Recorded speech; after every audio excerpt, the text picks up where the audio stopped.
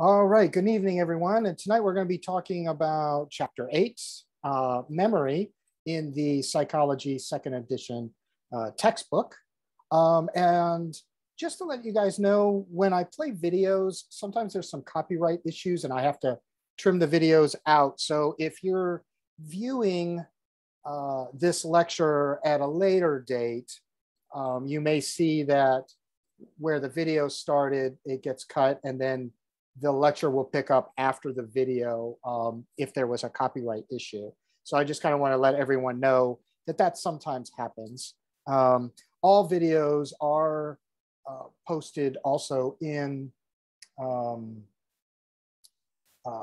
Canvas, so that if there is a cut or a trimming that I need to do in my video lectures, then you still have access to the video that we were discussing if you want to review it. Sometimes students like to do that. And then there are certain videos that I recommend people review if they need to before exams, because sometimes there's some really helpful information on there. All right, so let's get started. So what we're going to talk about first is basically how memory functions and what is memory, right? And so very simply, memory is the set of processes that we use in order to encode, store, and retrieve information over different periods of time, right? So tonight, as you are participating in this lecture and watching the videos later on and then participating in our discussions, you're going to be receiving sensory information, going to be seeing things, hearing things, you're reading things right now. And what's happening right now is this is the beginning of that process where it goes into encoding, right? Hopefully, then it will move into storage. And then when it comes time for the exam, there's retrieval, right? And that's your ability to get the information back out of your memory and into your awareness so that you can answer the question correctly on the exam. All right, so the next thing, actually, like I said earlier, I want to start off with a video, and this is Elizabeth Loftus. It runs about 17 minutes, so it's a little bit long. That's kind of why I wanted to put it toward the front. And we will be talking about different aspects of this video later on in the lecture. And so I'm going to start it here in just a second, but just remember, if it gets trimmed out, that's because YouTube would not allow me to keep it in my video lecture. So, all right, so let's go ahead and watch this, and then we'll come back together after the video.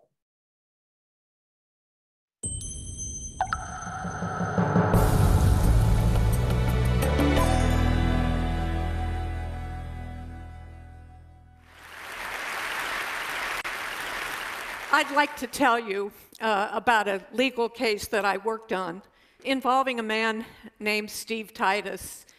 Titus was a restaurant manager. He was 31 years old. He lived in Seattle, Washington. He was engaged to Gretchen, about to be married. She was the love of his life. And one night, the couple went out for a romantic restaurant meal. They were on their way home, and they were pulled over by a police officer. You see, Titus's car sort of resembled a car that was driven earlier in the evening by a man who raped a female hitchhiker. And Titus kind of resembled that rapist. So the police took a picture of Titus. They put it in a photo lineup. They later showed it to the victim, and she pointed to Titus's photo. She said, "That one's the closest." The police and the prosecution proceeded with a trial, and when Steve Titus was put on trial for rape, the rape victim got on the stand and said, "I'm absolutely positive that's the man." And Titus was convicted. He proclaimed his innocence. His family screamed at the jury. His fiancée collapsed on the floor sobbing, and Titus is taken away to jail. So what would you do at this point? What would you do? Well, Titus lost complete faith in the legal system. And yet he got an idea. He called up the local newspaper. He got the interest of an investigative journalist. And that journalist actually found the real rapist, a man who ultimately confessed to this rape, a man who was thought to have committed 50 rapes in that area. And when this information was given to the judge set Titus free. And really, that's where this case should have ended. It should have been over. Titus should have thought of this as a horrible year, a year of accusation and trial, but over. It didn't end that way. Titus was so bitter. He'd lost his job. He couldn't get it back. He lost his fiancée. She couldn't put up with his persistent anger. He lost his entire savings, and so he decided to file a lawsuit against the police and others whom he felt were responsible for his suffering. And that's when I really started working on this case, trying to figure out, how did that victim go from that one's the closest to I'm absolutely positive that's the guy? Well, Titus was consumed with his civil case as he spent every waking moment thinking about it, and just days before he was to have his day in court, he woke up in the morning, doubled over in pain, and died of a stress-related heart attack. He was 35 years old. So I was asked to work on Titus's case because I'm a psychological scientist. I study memory. I've studied memory for decades. And if I meet somebody on an airplane, this happened on the way over to Scotland, if I meet somebody on an airplane and we ask each other, what do you do, what do you do? And I say, I study memory. They usually want to tell me how they have trouble remembering names, or they've got a relative who's got Alzheimer's or some kind of memory problem. But I have to tell them, I don't study when people forget. I study the opposite, when they remember things that didn't happen or remember things that were different from the way they really were. I study false memories. Unhappily, Steve Titus is not the only person to be convicted based on somebody's false memory. In one project in the United States, information has been gathered on 300 innocent people, 300 defendants who were convicted of crimes they didn't do. They spent 10, 20, 30 years in prison for these crimes, and now DNA testing has proven that they're actually innocent. And when those cases have been analyzed, 3/4 of them are due to faulty memory, faulty eyewitness memory. Well, why? Like the jurors who convicted those innocent people and the jurors who convicted Titus, many people believe that memory works like a recording device. You just record the information, then you call it up and play it back when you want to answer questions or identify images. But decades of work in psychology has shown that this just isn't true. Our memories are constructive. They're reconstructive. Memory works a little bit more like a Wikipedia page. You can go in there and change it, but so can other people. I first started studying this constructive memory process in the 1970s. I did my experiments that involved showing people simulated crimes and accidents and asking them questions about what they remember. In one study, we showed people a simulated accident, and we asked people how fast were the cars going when they hit each other. And we asked other people how fast were the cars going when they smashed into each other. And if we asked the leading smash question, the witnesses told us the cars were going faster. And moreover, that leading smashed question caused people to be more likely to tell us that they saw broken glass in the accident scene when there wasn't any broken glass at all. In another study, we showed a simulated accident where a car went through an intersection with a stop sign, and if we asked a question that insinuated it was a yield sign, many witnesses told us they remember seeing a yield sign at the intersection, not a stop sign. And you might be thinking, well, you know, these are filmed events. They're not particularly stressful. Would the same kind of mistakes be made with a really stressful event? In a study we published just a few months ago, we have an answer to this question. Because what was unusual about this study is we arranged for people to have a very stressful experience. The subjects in the study were members of the US military who were undergoing a harrowing training exercise to teach them what it's going to be like for them if they are ever captured as prisoners of war. And as part of this training exercise, these soldiers are interrogated in an aggressive, hostile, physically abusive fashion for 30 minutes. And later on, they have to try to identify the person who conducted that interrogation. And when we feed them suggestive information that insinuates it's a different person, many of them misidentify their interrogator, often identifying someone who doesn't even remotely resemble the real interrogator. And so what these studies are showing is that when you feed people misinformation about some experience that they may have had, you can distort or contaminate or change their memory.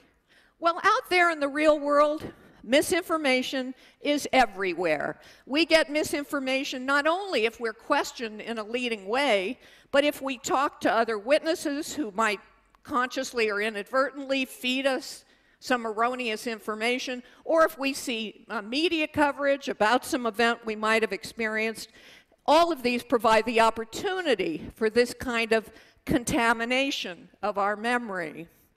In the 1990s, we began to see an even more extreme kind of memory problem.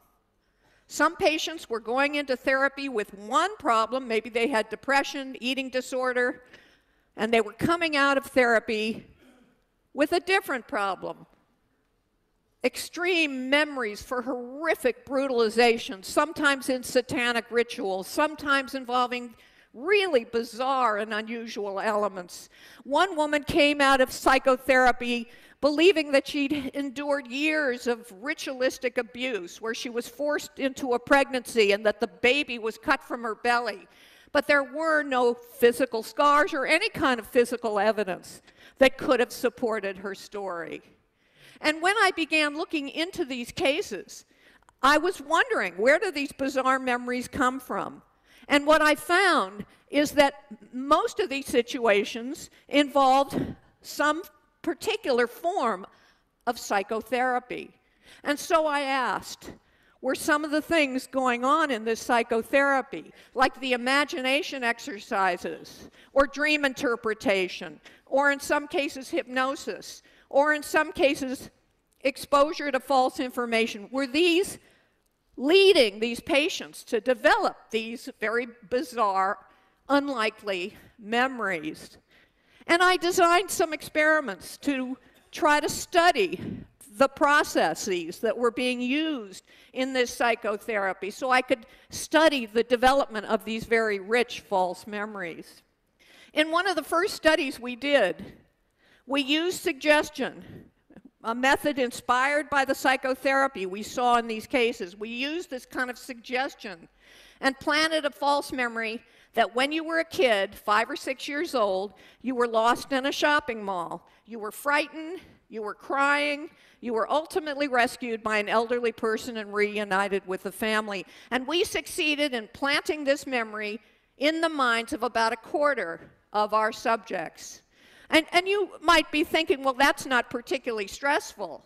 But we and other investigators have planted rich false memories of things that were much more unusual and much more stressful. So in a study done in Tennessee, researchers planted the false memory that when you were a kid, you nearly drowned and had to be rescued by a lifeguard. And in a study done in Canada, researchers planted the false memory that when you were a kid, something as awful as being attacked by a vicious animal happened to you, succeeding with about half of their subjects. And in a study done in Italy, researchers planted the false memory when you were a kid, you witnessed demonic possession.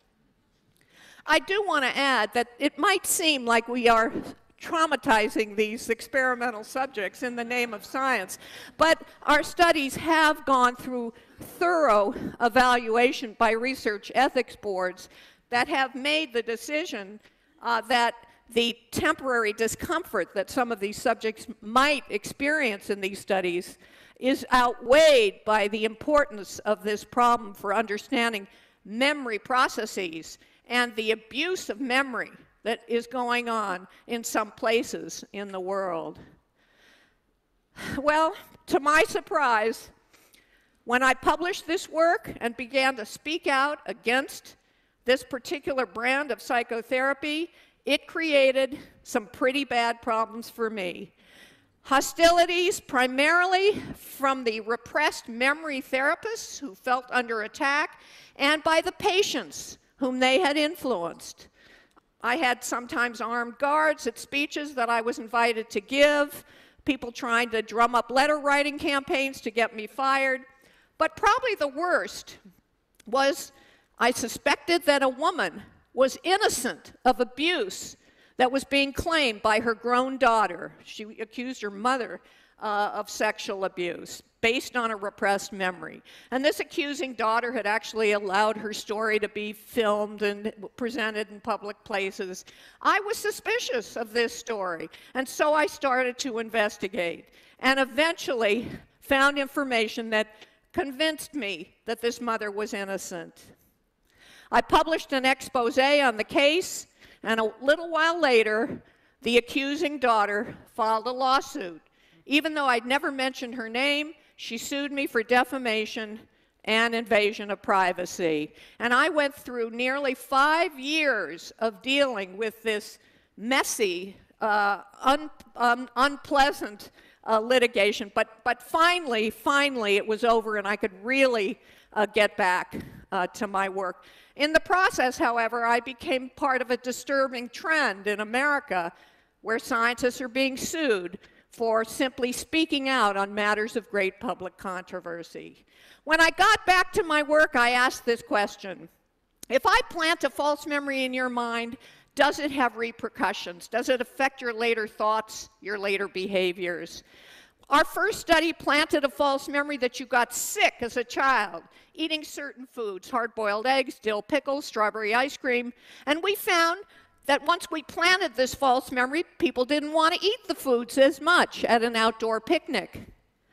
The false memories aren't necessarily bad or unpleasant. If we planted a warm, fuzzy memory involving a healthy food like asparagus, we could get people to want to eat asparagus more. And so what these studies are showing is that you can plant false memories and they have repercussions that affect behavior long after the memories take hold. Well, along with this ability to plant memories and control behavior, obviously comes some important ethical issues. Like, when should we use this mind technology, and should we ever ban its use? Therapists can't ethically plant false memories in the mind of their patients, even if it would help the patient. But there's nothing to stop a parent from trying this out on their overweight or obese teenager. And when I suggested this publicly, it created outcry again. There she goes. She's advocating that parents lie to their children. Hello, Santa Claus. I mean, another way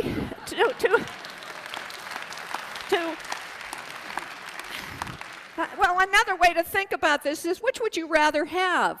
A kid with obesity, diabetes, shortened lifespan, all the things that go with it, or a kid with one little extra bit of false memory? I know what I would choose for a kid of mine.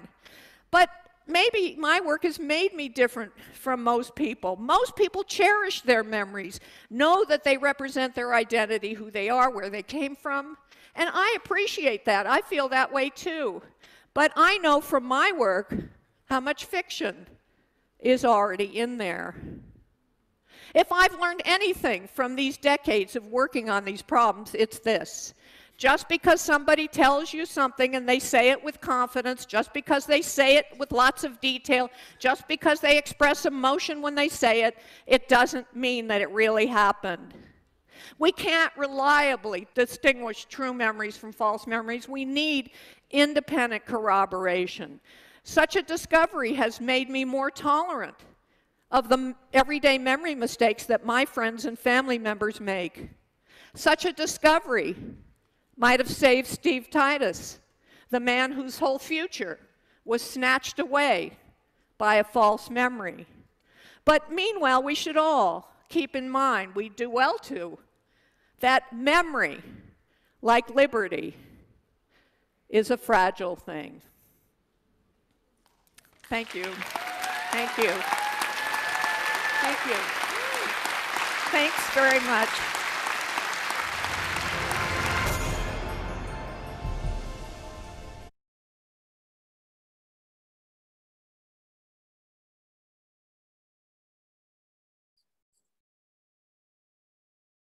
All right.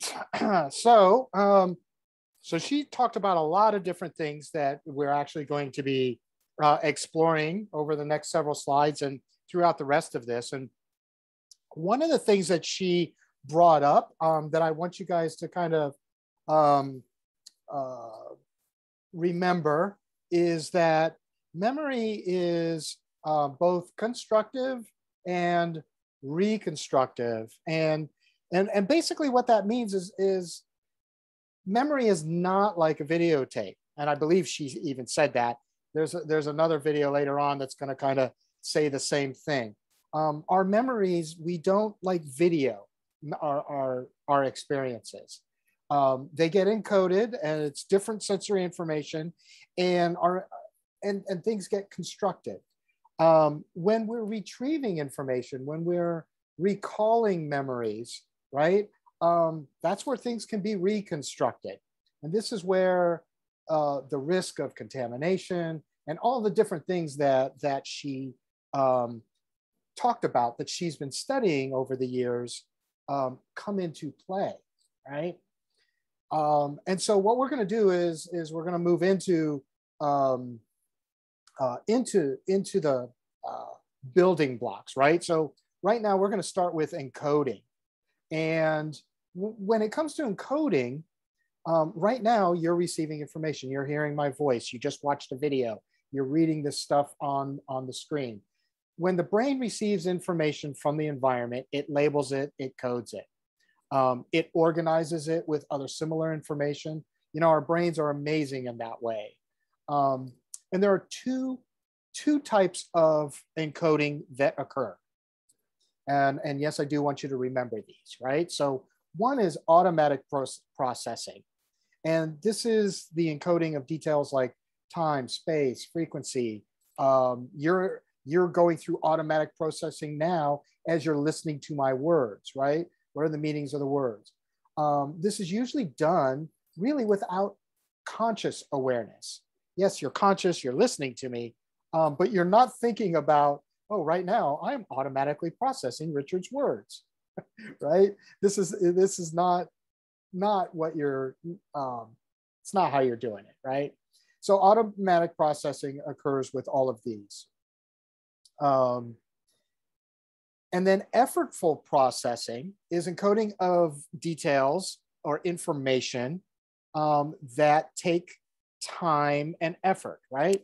So in the two examples that are here, right, is when was the last time you studied, right? So remembering when the last time you studied is part of that automatic processing encoding. What you studied, right? What was it that you focused on when you were studying, learning your new skills or new information on memory or the last chapter, intelligence? What you studied requires effortful processing. So in other words, you are deliberately making these conscious efforts to learn new information. The other example here is when you first learn new skills such as driving a car. You're going to put forth effort, time, attention to that, right? to encode the information about your driving. But once you know how to drive, right, you can encode additional information about this skill automatically, right? So once you have those basics down and you've been doing it for a while, any new information almost is effortless, if that makes sense. All right. So then there are types of encoding, right? So so let me just back up, because sometimes I like to make sure we're not confusing, right? So there are two types of processing that occurs with encoding, and then there are three types of encoding that I want to focus on, right? So there's semantic encoding. Again, that's what you're doing right now, is you're hearing my words, right? It's encoding words and their meanings. Then there's visual encoding, which you did when you were watching the video. You're doing it as you're reading the information on the screen. Maybe you're jotting down notes, and so you're encoding what you're seeing, right? And then there's acoustic encoding, which is the encoding of sounds. And then one other aspect I want to kind of hit on real quick is the self-reference effect, right? And this is the tendency for an individual to have a better memory for information that relates to oneself, right? It's all about me, me. In comparison to material that has a less personal relevance.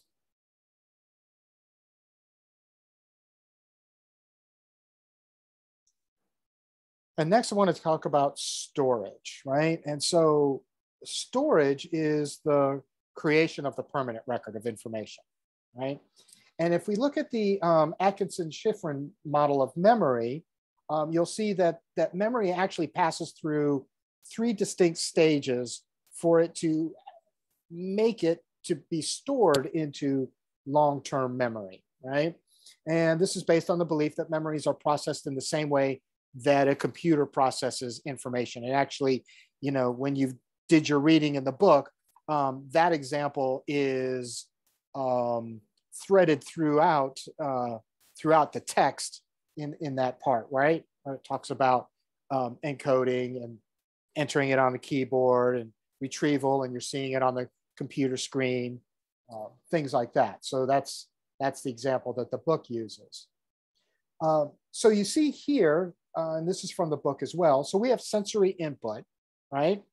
And that sensory input goes into the first part, right? Which is the sensory memory. And any information here that doesn't get transferred into short-term memory at this point gets lost, right? So we're bombarded with information all day long. We don't store every single thing, right? It would be too much. So information that's not stored may not be relevant, right? We don't keep it. Sensory information that is kept and moves into short-term memory, this is where rehearsal will come in. Like if you're trying to remember a phone number, for example. So you get, and we'll talk about that in a second too, where studies show that in short-term memory, we can hold on to about 7 items, right? And if you want to, somebody's giving you their phone number and you don't have a piece of paper to write it on, you might go, 8675309, right? And for you older people here, you'll know where that comes from.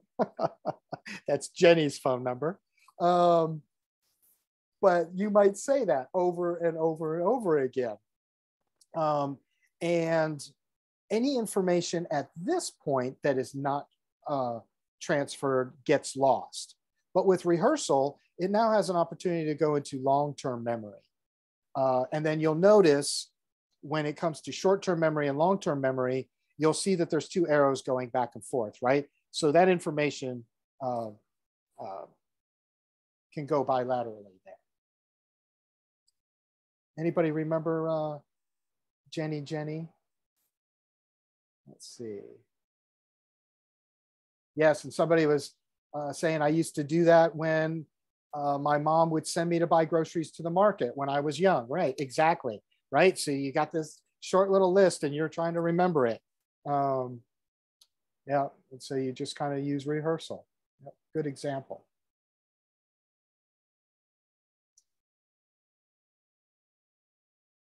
And let's talk about sensory memory. So sensory memory is storage of brief sensory events such as sights, sounds, and tastes, right?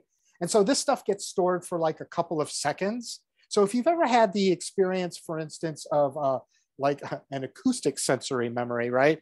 The wait, what effect, right? So you're not like really paying attention. Somebody says something to you. You don't catch it, but it's still there. And you go, wait, what? You know, this would be an example of it being stored for a couple of seconds. If you don't have that wait, what moment, guess what happens to it? It goes away. It gets lost. So in the first step of processing stimuli, this is the first step of processing stimuli from the environment, right? That sensory memory, that sensory input. And as I said earlier, when I was on the previous slide, if the information is unimportant, you don't need it, you're not going to use it, it's going to be discarded. You're just not going to keep it. If the information is valuable, it's caught your attention in some way, and you want to keep it, it's going to be moving into your short-term memory. It can still be lost at this point as well, though. Just be aware of that.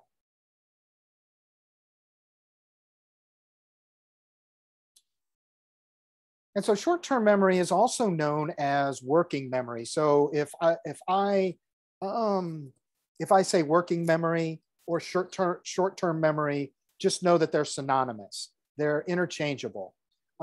Generally, I try to stick to the short-term memory because that's what the book pretty much talks about, and that's what everybody talks about. But if you hear working memory, we're talking about the same thing. And so working memory or short-term memory, is temporary storage that is used to process, that incoming sensory memory. And it lasts about 20 seconds. And as I stated earlier, its capacity is usually about 7 items, plus or minus 2. And short-term memories are then either discarded or they get stored into long-term memory.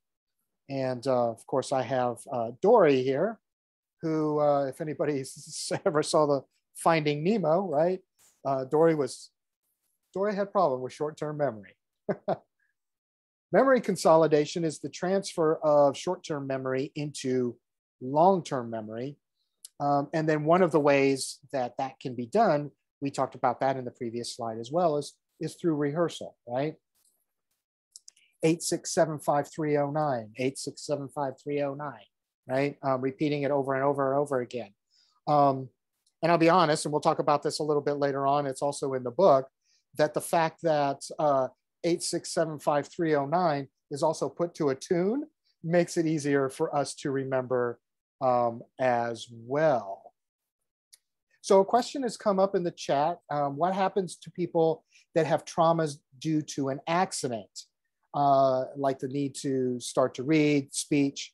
And that's a very good question. We will be addressing that a little bit later on. We're going to talk about the case of HM. There's also a video in Canvas that you can watch. I'm not going to have time to show HM tonight, but he actually had both of his temporal lobes removed, which impacted, I believe, partial removal of his hippocampus, which prevented him from learning or remembering anything new. So he could not form any new memories. And so sometimes when different parts of the brain are damaged, it can impact the way people can encode or store or consolidate memories or retrieve memories, right? So it's a good question, and if it doesn't get totally answered by the end of this lecture, just shoot the question up again, and we'll see. But I think you'll see that the your question will be answered.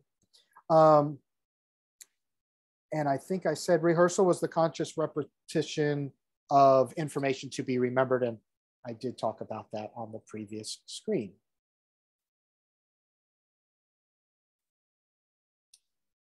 All right, so let's talk about long-term memory. Now, this is one of those slides. I took this picture from the book. And as you can see, I'm gonna turn on my laser pointer. So we have long-term memory right here at the top. And then long-term memory is divided into two different types of memory. So there's explicit memories and then implicit memories. And we're going to be talking about those. So under explicit memory, there's episodic memory, which is events that you have experienced, right? Coming to class, watching these videos, that kind of stuff. Then there's semantic memory, which is knowledge and concepts. This is kind of stuff that you're learning now, right? And then under implicit memory, we have procedural memory, like driving a car, playing a piano. I'm just giving these as some examples. And this is your memory of procedures and skills, right? And then there is emotional conditioning. And if you'll recall, and we'll talk about this again in another slide coming up, who remembers an example of emotional conditioning that we have already talked about this semester? Let's see if anybody remembers. Type it in the study of Little Albert? Yes, perfect example. Yep, that's exactly right. And so I'm going to use Little Albert as an example in a couple of slides. But so when you think of emotional conditioning, he is one example of that. All right. The other thing about long-term memory is that it has no limit and is like the information you store on a hard drive of a computer. Our brains can store a lot of information, a lot. All right. So kind of went over, well, just hold on one second. So I want you to be thinking of this diagram, and we're going to go into this a little bit deeper here. So I actually kind of said this already as I was discussing it, but bears repeating. So explicit memory, also known as declarative memory. These are memories of facts and events that we can consciously recall and declare. That's why it's called declarative memory. And under explicit, again, going back to that chart, semantic is knowledge of words, concepts, and language. So if you know who the president is right now, that is semantic memory. If you know who the best professor on City College is, I'm just kidding. Not me. Then that's semantic memory, right? And examples of episodic memory would be like remembering your birthday party when you were 5 years old, or your quinceañera, or your wedding day, right? Those kinds of things. And that's basically the what, where, and when of an event, right? It's also called autobiographical memory. And there are a small number of people, including actress Mary Lou Henner, who have a highly superior autobiographical memory, known as hypermnesia. So I believe there is a question on the exam regarding that. So you want to remember that as well. Just out of curiosity, little side note, since I had you guys do the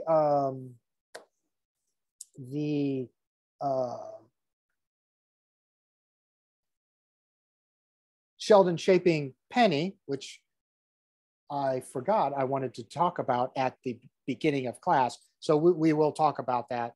It looks like toward the end of class.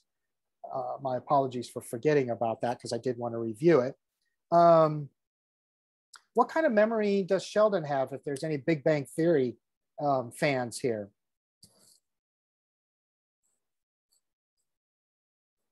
It's not gonna, graphic?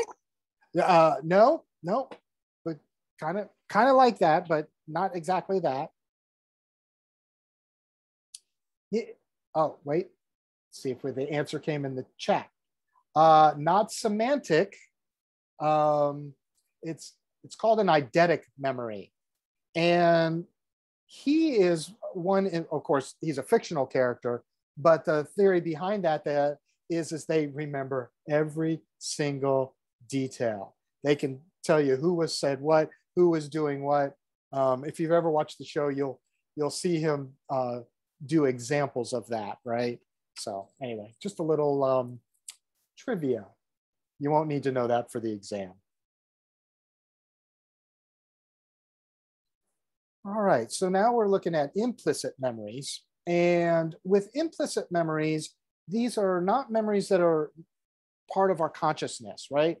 They're formed through our behaviors, And then there are procedural memory, right? Which stores information about how to do things, how to ride a bike, tie your shoes, like, excuse me, sorry about that, drive a car. And here's where the thing about implicit memories, and this is where I want you to remember little Albert, right? So implicit memory also includes behaviors that are learned through emotional conditioning, right? So the example that I have here is you might have a fear of spiders, but not consciously remember why or what occurred to condition that fear. And when we talked about little Albert, if you'll recall, that was one of the things that I pointed out during our discussion, was that, you know, little Albert growing up to become big Albert might still fear little white fuzzy rats or fuzzy things, though he probably would not specifically remember the experiment itself, right?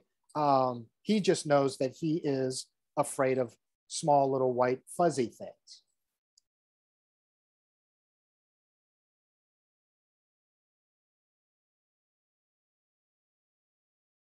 All right, so let's talk about how we get information back out of storage, back out of our memory, right? What are you going to do next week, right? So remember, the exam is going to open up on Monday. By the way, I will be posting an exam study guide on Saturday, like I did last time. So you'll be using retrieval to take the exam, for example, right? So retrieval is the act of getting information out of storage and back into your conscious awareness. And there are 3 ways to retrieve information. First of all, there's recall, and that's being able to access the information without cues. So this would be an example of like an essay, like if I had you write an essay on the exam, or if I had you write short answer. Well, no, essay is purely that. Recognition, being able to identify information that you previously used after encountering it again, right? So when I'm doing my exams, I'm actually relying on your recognition retrieval, right? And then there's relearning, and that's learning information that you have previously learned, right? So after learning high school or Spanish in high school, you might forget how to speak it if you don't use it. It's kind of like one of those things, you lose it if you don't use it, right? However, if you try to relearn it, because that information is still there somewhere, right? You will learn it quicker than you did the first time. So that's the relearning retrieval.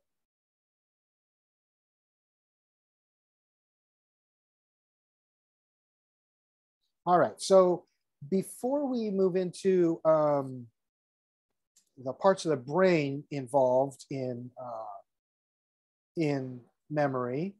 Is there any questions on retrieval, implicit memories, explicit memory, long-term memory in general? Any questions on the section we just covered?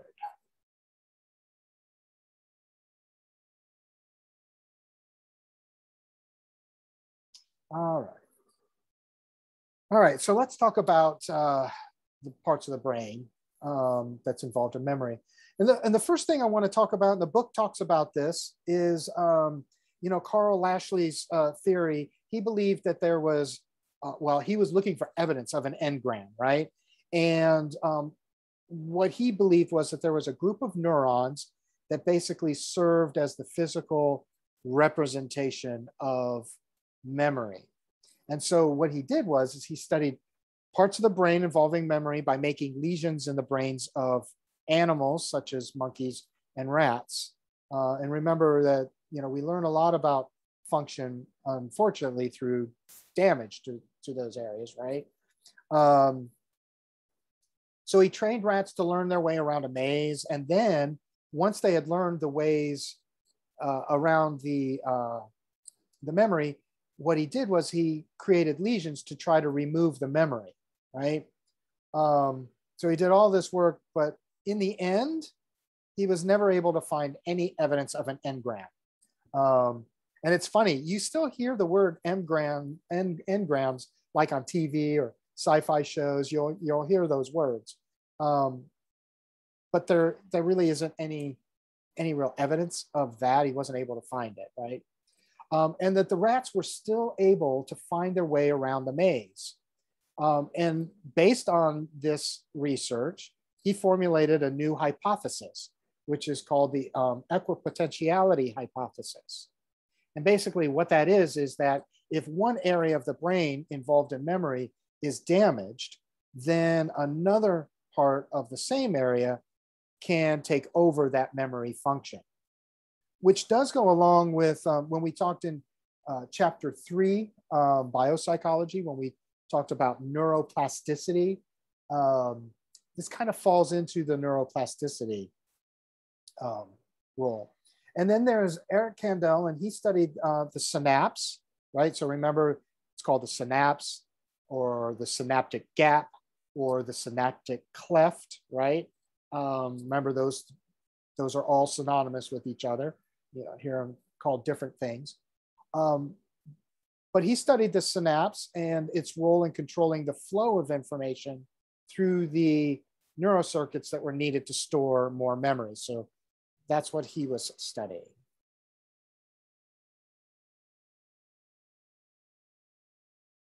So let's talk about the different parts of the brain. And we are going to get a little bit deeper into these over the next couple of slides.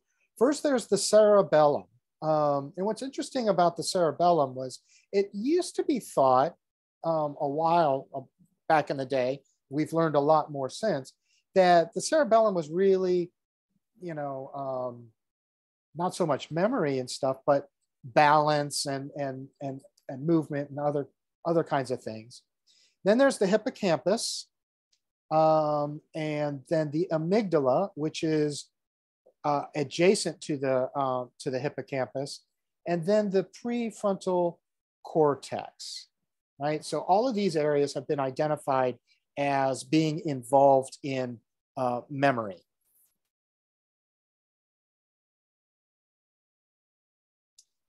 So let's talk about those parts a little bit deeper, right? So we have the amygdala, and the amygdala is involved in fear memory, and then memory storage is actually impacted by stress sorry, I misspoke.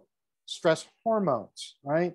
So the amygdala processes emotional information that's important in encoding memories at a deeper level.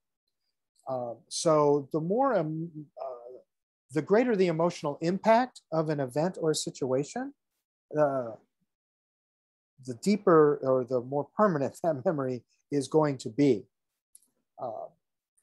And the hippocampus is associated with explicit memory, recognition memory and spatial memory. And what it does is it projects information to cortical regions that give your memories meaning and connect them with other memories. And the hippocampus is also involved with memory consolidation. And I briefly talked about HM a little bit ago. Normally I play the video at this point, but I want to make sure I get some of the other videos. This video is available in Canvas, so you can watch it. But it's basically a video of him at home, and he keeps a diary, and he wakes up and he writes in his diary. And then, you know, an hour later, he's like, I didn't write that. That's not me. I didn't do that, but it's his handwriting. The video itself kind of shows him, he experiences frustration and anger. Can you imagine not being able to remember what you did 5, 10, 15, 60 minutes ago? And, you know, so he experiences a lot of frustration, but he plays the piano beautifully. So whereas he can't form new memories, his procedural memory was not impacted. You know, so it's his declarative memory that has been significantly reduced. Well, to basically almost nothing.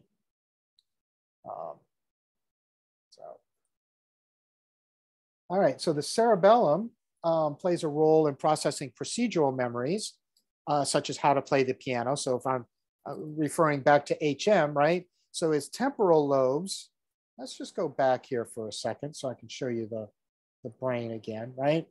So this is actually a cutaway. We're looking at on the inside between the left and right hemisphere. But if we were looking at the left side of the brain, which has been removed here, the temporal lobe would be in this area. You can actually see the bottom of the temporal area lobe on the right side right here. So basically this was removed and this temporal lobe was removed, but his cerebellum was not impacted, right? So he wasn't able to form new memories, but his procedural memory, right? Because his cerebellum was still intact, was still present, right? He was still able to do that. Let's go back. So,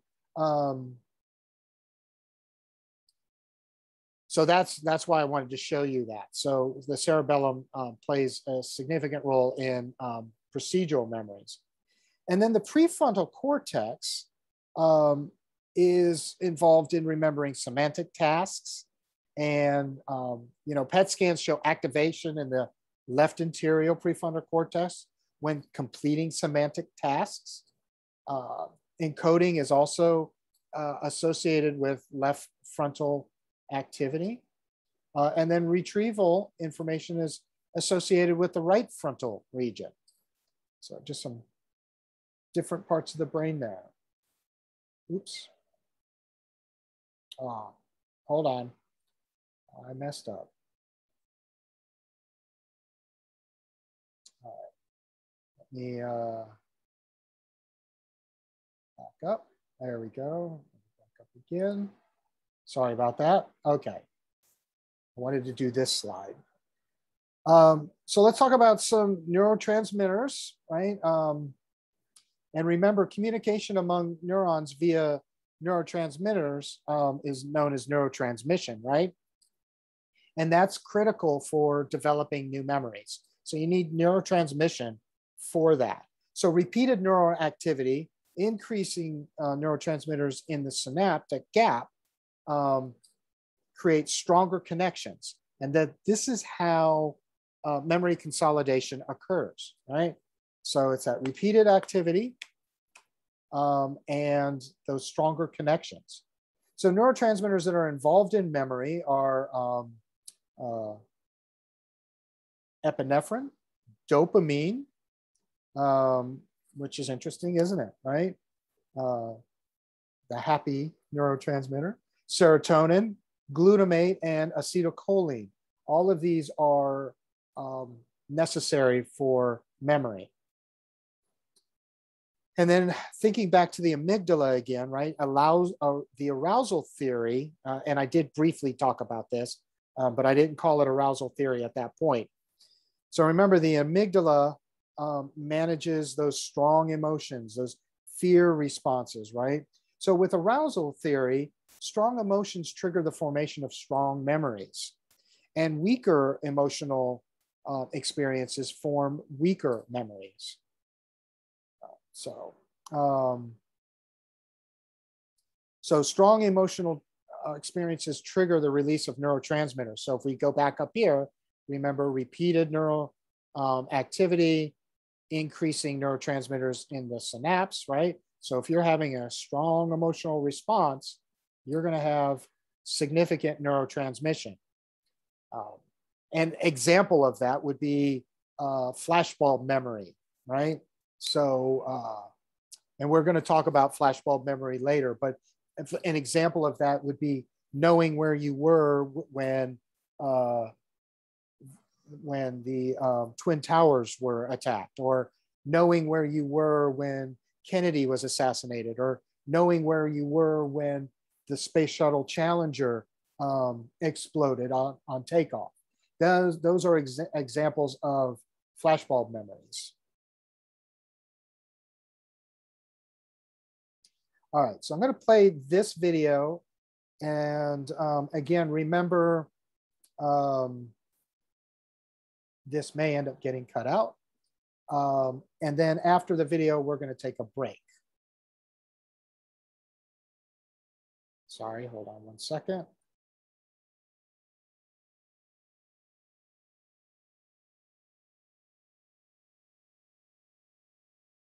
Go back one. When my laser pointer is on, my mouse does not want to work correctly. So turn off my laser pointer.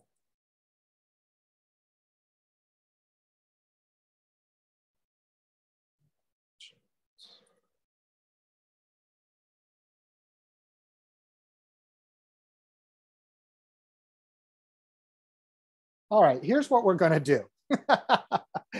We are going to take a break now and come back at 7:20. Well, make it 7:25 because I like to give you guys at least 20 minutes. So come back at 7:25 and we will pick this up. It will give me an opportunity to fix my problem.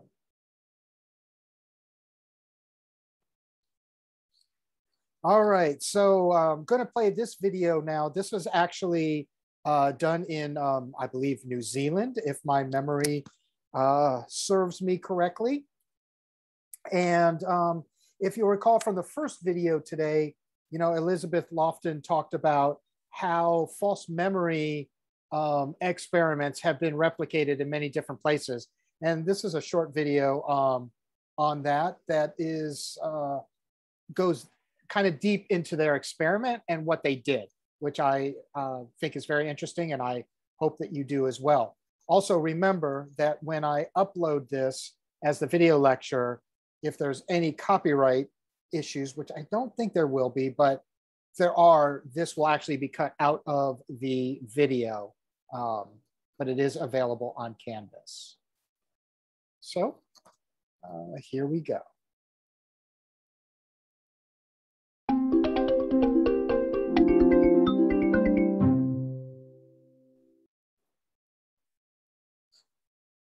It's a hot summer's day. You're 8 years old and you're excited. It's the first time you've been up in a hot air balloon. You can see fields below. You feel the heat of the flame. It's something you'll never forget, a memory to last a lifetime. It's certainly not something you'd think you'd done if it had never happened. Psychologists at Victoria University in Wellington are finding out just how easy it is to implant false memories using digitally altered photographs. There's nothing sinister about what they're trying to do. They're just trying to get to the bottom of how memory works. It's the first time anyone's investigated the power that digital technology has to change what we remember, and the results are remarkable. It seems like the stuff of science fiction. 30 students are shown pictures of their childhood in a study they believe is about how we reminisce. In fact, it's testing how vulnerable their memories are. This is Jessica. It's day one of the experiment. When she's first shown the fake photo of her hot air balloon ride, unsurprisingly, she has no memory of it. Tell me everything you can recall about that event. Absolutely nothing. By the end of the week, she believes she's been in a hot air balloon, but the psychologist knows it's something she's never done. I think we're all done. On the platform. In fact, she's being deliberately tricked. What we've been doing is showing people a selection of photographs from their childhood. 4 photographs. 3 of them are true, and 1 of them is fake. So the 3rd photograph in the booklet always depicts a subject and another family member taking a hot air balloon ride. But they've never actually been on that ride? No, we know that for a fact. We interview them 3 times over the course of a week, and by the time they get to the 3rd interview, just a week later, half of them, 50% of our sample, believes they've been on a hot air balloon ride. 50% is much higher than Marianne Gary and her team ever expected. Even the students that don't remember the hot air balloon ride believe the photos are real. We asked family members to give us a photo of the subject that shows the subject clearly from the waist up and hopefully standing next to another family member. So we get a photograph that looks something like this. And we remove everything around that we don't want. We just grab them here and copy them over, and suddenly they're in the picture. A bit big at the moment, aren't they? They won't quite fit in the hot air balloon. They're a bit big, so we have to transform them, make them smaller and make them fit. So we end up with something like that. That looks fantastic. They really look like they're in there. Over the course of the week, subjects are asked not to speak to their family about the study. Kim asks them to think about the photos every night. By the 3rd interview, their imaginations are starting to fill in the detail. Picture myself walking onto the balloon as if I was actually there, and I ended up getting a picture of some kind of platform. I remember looking up at the gas and the balloon proper, so I just sort of remembered stuff like that, and also looking down at sort of the patchwork on the ground because we were quite high up. Contrary to what we believe, memory does not work like a tape recorder. Our memories are not recorded and stored faithfully in the back of our heads and then played back like on a video recorder. Memories aren't permanent. They're a reconstruction, a blend of imagination and fantasy and things that you might hear about or think about afterwards, and also, like in our case, a photograph. What kind of implications does this have? One of the implications is that if you remember something and you report it with great confidence, great detail, and it's very vivid and clear, got a lot of emotion, it doesn't necessarily mean it really happened. What kind of reaction do you get from people when you tell them this event didn't happen at the end of the week? Surprise, especially if they believe the event happened. They're also quite scared because people, they have a lot of faith in their memories. They think as a child, as an adult, they can remember their childhood quite clearly, and it's a big wake-up call when suddenly they realise their memory's not that reliable. One of the 4 photos we discussed didn't actually occur. So one of them didn't happen. You know which one that is? The balloon one. Yep, the balloon one. Yep. Well, it's scary, really. A hot air balloon ride is not something you'd easily forget.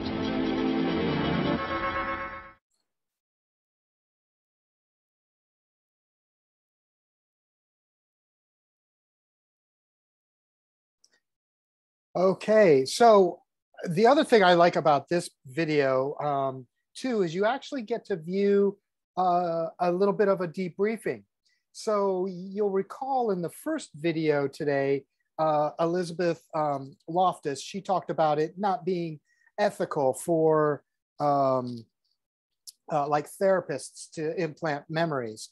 And she also talked about the IRB, right, which is the review board that reviews experiments to make sure that they're ethical, and that her experiments were deemed ethical and worth the deception that was being used to conduct the experiment. And if you'll recall, whenever an experiment is being conducted in which deception is used, one of the things that's required is you have to debrief the subjects, right? You have to explain what the deception was. And you kind of got a little bit of a brief part of that in the end, where they were talking about which one was actually the false memory that had been implanted. So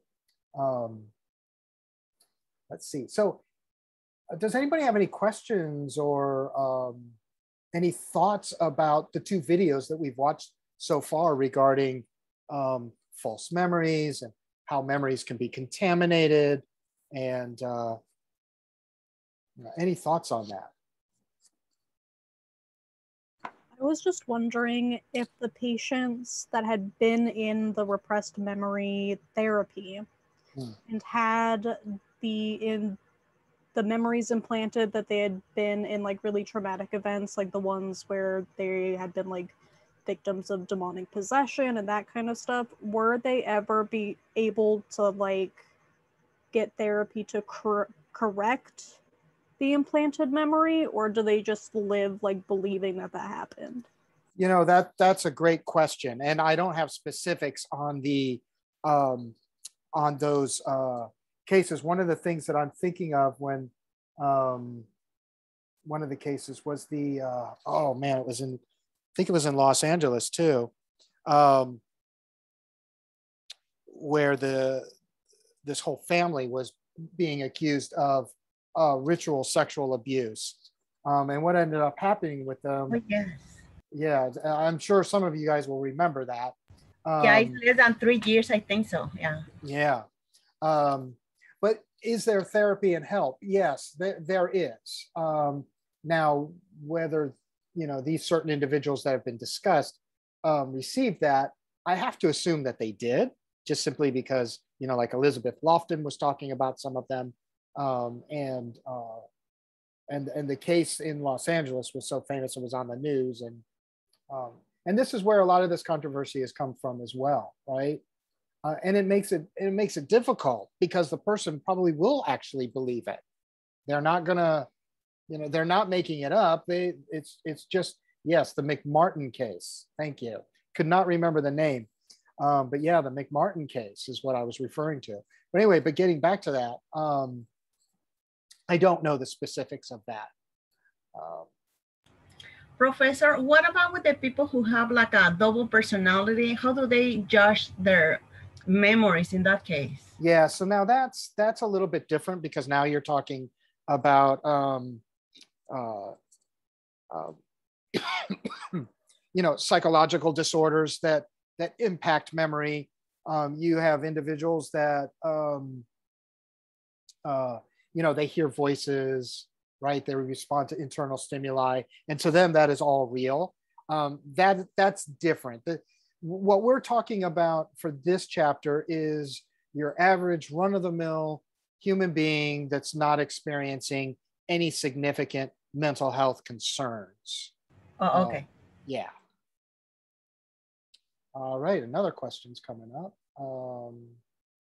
Yes, it was the McMartin, they owned a daycare center, that's correct. All right, good discussion there. So let's move into the next thing. We kind of touched on flashbulb memory earlier, right? And so flashbulb memory is when we remember something that is unusual and brings on very strong emotional associations, right? And so for most of us right now, this picture here of the Twin Towers attack is a great example of that, right? Most people can remember where they were when they first heard the news. You know, when you know, I've been alive longer than some people here. I can remember my parents talking about remembering where they were when they heard that Kennedy was assassinated. I remember where I was when and what I was doing, and the images when the Challenger exploded, right? So that's an example of flashbulb memory, these things that just get seared into our consciousness.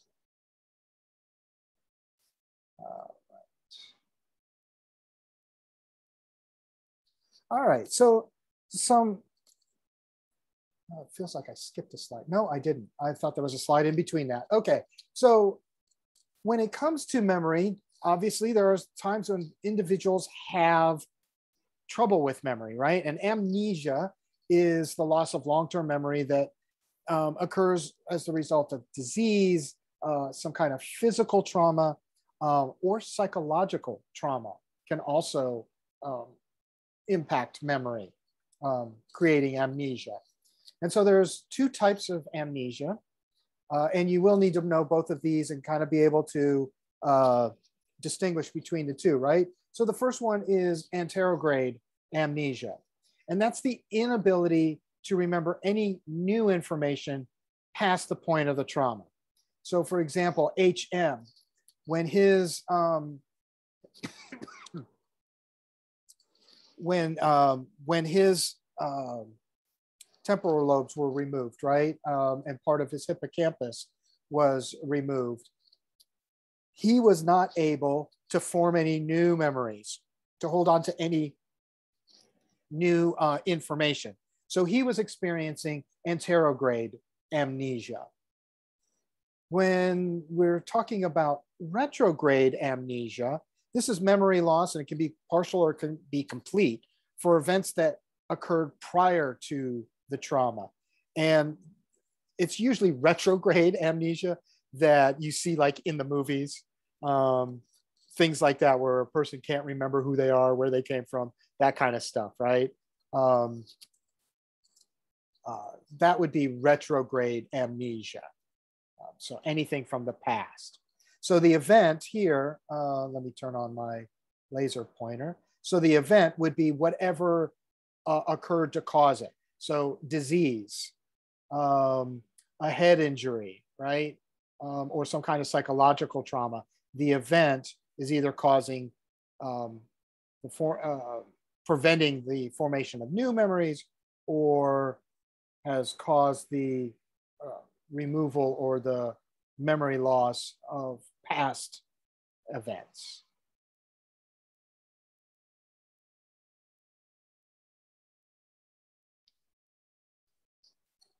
Elizabeth Lofton talked about this as well, and I talked about it in the beginning. I kind of brought it up because I wanted to highlight that she was talking about it, and that was construction and reconstruction.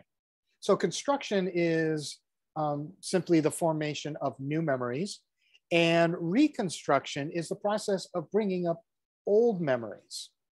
And when we retrieve old memories, we tend to unintentionally alter or modify them. And of course, this results in inaccuracies and distortions. So it can, you know, like I said earlier, memory can be contaminated by other information, the environment, emotions, whatever, right? So, and this is the risk when we are retrieving information. And then there's also the idea of suggestibility, right? And this is where the effects of misinformation from external sources, things outside of ourselves, whether it be social media, news, somebody else talking about the same memory, right? Those kinds of things that can lead to the creation of false memories. And we just saw that actually with the experiment in Wellington, New Zealand, right? So it caused people to remember that they took a balloon ride. Of course, that was a pretty intense thing. There's a picture there, right? And so 50% of the people believed the picture, even though they had no memory. The other thing about suggestibility that we have to realize is that memories are fragile, and they are vulnerable to the power of suggestion. Elizabeth Loftus talked about this, and we just saw that in the Wellington video as well. And then another important study that has that's been conducted, and there's been, and I'm about to show another video, actually two videos, two consecutive. They're parts 1 and 2. It talks about the role of suggestibility in eyewitness testimony, in identification of possible suspects in crimes, things like that. So let's see, I think it's the very next slide. Oh, no, I forgot I had this one. So this is leading into that video. So witness identification and, eyewitness identification and testimony is very often used in the prosecution of criminals.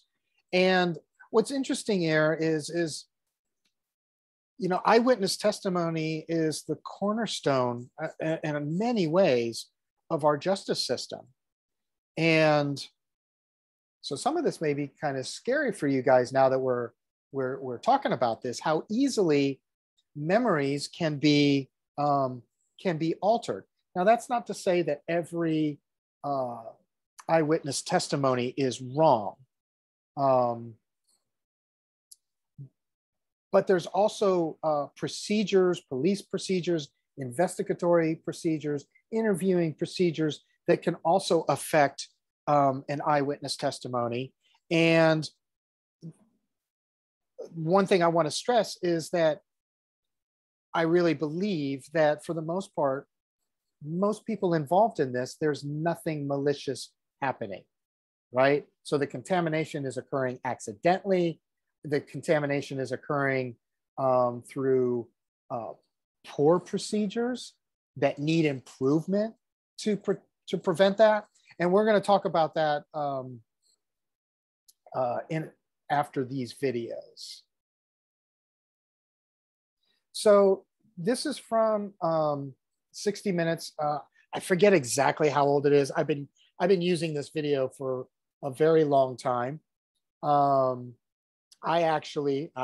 be honest, even though I've watched this over and over and over again, there are parts of it that still kind of make me a little bit emotional, simply because of what happened, and then also what they did in the aftermath. So it's kind of like you kind of get, or at least I do, get a little emotional in a sad way, but then I also get a little emotional in a happy way, because based on this case, you'll see that different improvements in police procedures were discovered. So we'll go ahead and watch. This is part 1. And when it's done, we'll go to the next video and do part 2. And then remember, this may also get cut out of the lecture portion, but this is available on Canvas in case it is cut. So here we go. It's a cliche of courtroom dramas. That moment when the eyewitness is asked, "Do you see the person who committed the crime here in this courtroom before you?" Well, it happens in real courtrooms all the time. And to jurors, that point of the finger by a confident witness is about as damning as evidence can get. But there is one type of evidence that's even more persuasive, and that, of course, is DNA. There have been 233 people exonerated by DNA in this country, and now a stunning pattern has emerged. More than 3/4 of them were sent to prison, at least in part, because an eyewitness pointed a finger, an eyewitness who we now know was wrong. It was hot and humid in Burlington, North Carolina on the night of July 28, 1984. Jennifer Thompson, then a 22-year-old college student, had gone to bed early in her off-campus apartment.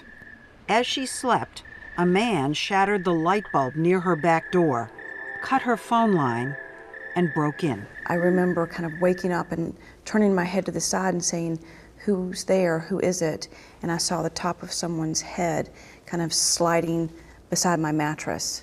And I screamed, and I felt a blade go to my throat. A knife? A knife. And he told me to shut up or he was going to kill me. Her first thought was to offer him anything she had to go away.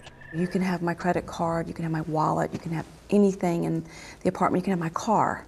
And he looked at me and said, I don't want your money. And I knew what was getting ready to happen. She vowed to stay alert and study him so that if she lived, she could help put him away forever. What is his voice? Does he have an accent? Does he have a scar? Is there a tattoo? He's raping you and you're studying his face. And it was just trying to pay attention to a detail that if I survived, and that was my plan, I'd be able to help the police catch him. After about half an hour, Jennifer tricked the rapist into letting her get up and fix him a drink, and she ran out the back door. He fled and raped a second woman half a mile away. Detective Mike Galden met Jennifer at the hospital. The first comment I remember her making was that, I'm gonna get this guy that did this to me. She said, I took the time to look at him.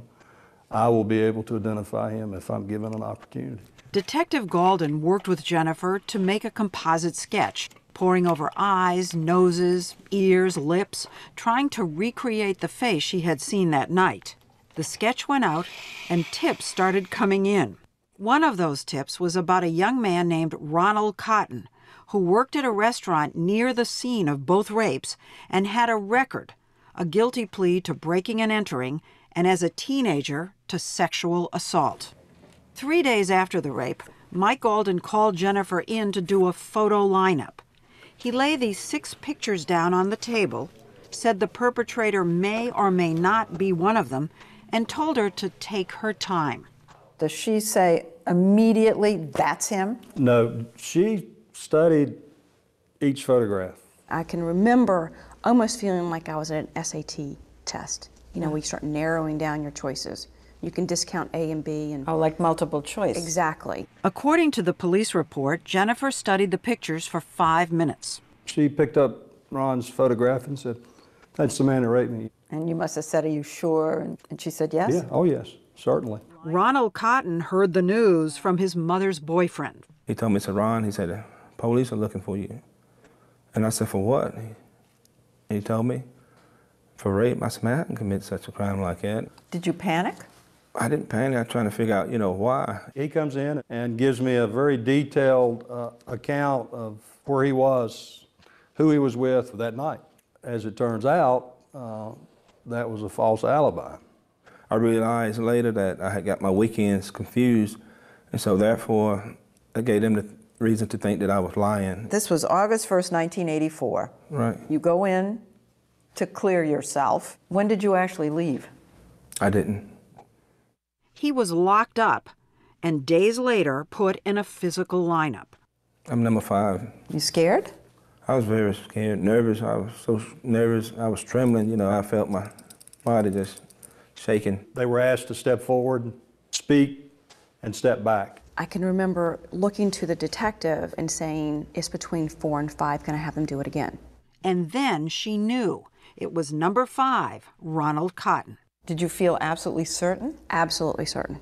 Did anybody say to you, good job? Well, what was said to me afterwards was, that's the same person you picked out in the photo lineup.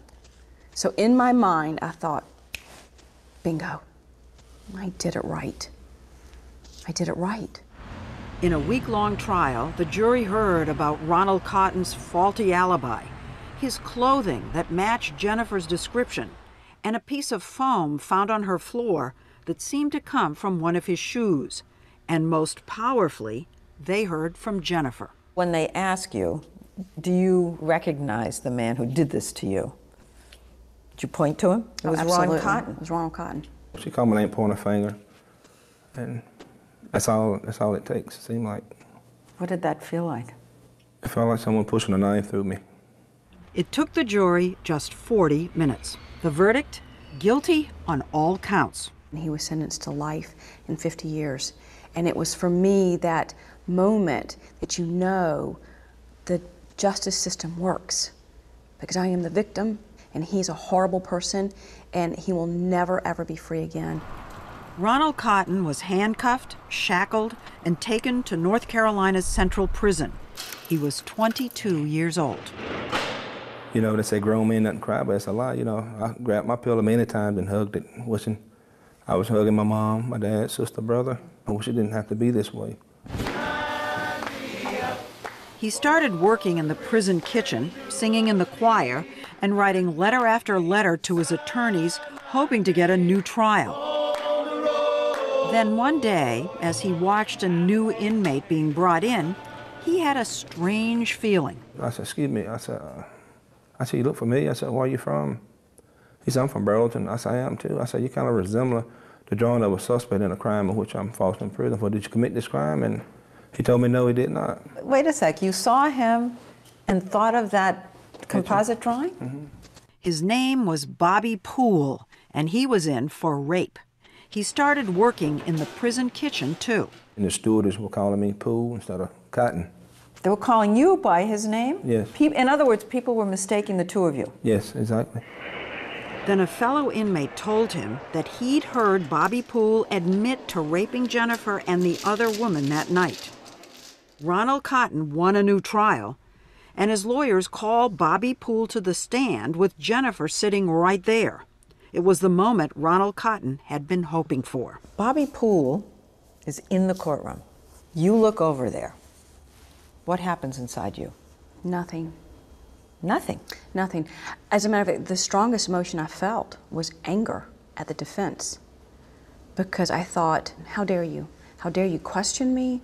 How dare you try to paint me as someone who could possibly have forgotten what my rapist looked like? I mean, the one person you would never forget? How dare you? Ronald Cotton was convicted again, this time given 2 life sentences. Back in prison 7 years later, he and everyone else was riveted by a big news story, the trial of O.J. Simpson. I would get my radio, put my earplugs, and go outside, sit in a corner. And listen to the trial? Yes. He was intrigued by something he had never heard of, DNA. He wrote to his new attorney, law professor Rich Rosen. Rosen warned him that there probably wasn't any evidence left to test, and if there was, DNA could cut both ways. Understand, if the DNA comes back and shows that you did this crime, whatever legal issues we have don't make any bit of difference. You're going to spend the rest of your life in prison. He warned you that if it comes up positive, you're sunk. I told him to put his foot down and go with it. Packed away on the shelves of the Burlington Police Department was 10-year-old evidence from the 2 rapes that night. Inside one of the rape kits was a fragment of a single sperm with viable DNA. It proved what Ronald Cotton had been saying all along. He was innocent, and the rapist was Bobby Poole. Within days, Ronald Cotton was back in court. You are walking out here today as a free man. This time to be released. So not only do you find out that Ron didn't do the crime, you find out Bobby Poole did. It was just utter shock, really, disbelief. I mean, by this time, this is 11 years later. And, you know, I know that I've been involved in a case of a man's lost 11 years of his life. And I was so sad for him and his family. In the years since Ronald Cotton's conviction, Jennifer had married and had children. Are you the one that tells her? Yes. Her reaction, no, it can't be true. It's not possible, you know. I know Ronald Cotton raped me. There's no question in my mind. It was like someone had just taken my life and like turned it upside down. She cried? Oh, she cried. She broke down. I mean, she took it all on herself. You know, the guilt. You know, I did this to that man. Shame? Shame. Terrible shame. Suffocating, debilitating shame. But when she thought or dreamed about that night, it was still Ronald Cotton's face she saw. To get past it, she asked if he would meet with her at a local church. I remember him walking into the church, and I physically could not stand up. She was nervous, scared. I started to cry immediately, and I looked at him and I said, Ron, if I spent every second of every minute, every hour for the rest of my life telling you how sorry I am, it wouldn't come close to how my heart feels. I'm so sorry. And Ronald just leaned down, he took my hands. Oh gosh. And he looked at me, he said, I forgive you. I told her, I said, Jennifer, I forgive you. I don't want you to look over your shoulder, that I just want us to be happy and move on in life. The minute he forgave me, it's like my heart physically started to heal.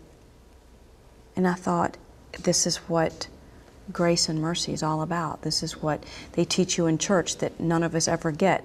And here was this man that I had hated with, I mean, I used to pray every day of my life during those 11 years that he would die, that he would be raped in prison and someone would kill him in prison.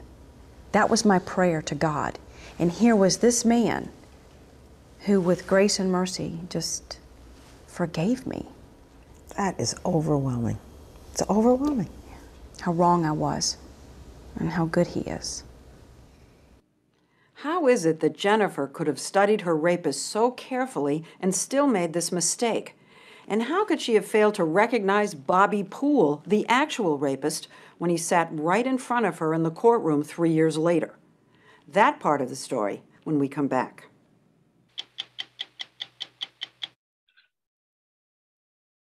So those are some good questions. So first of all, just from what we've talked about in lecture tonight regarding how memories form, or thinking about, just think about what Jennifer was doing and how would you describe what she was doing while she was being raped? You could type it in the chat or just shout it out. There's a particular term I'm actually looking for that we talked about earlier.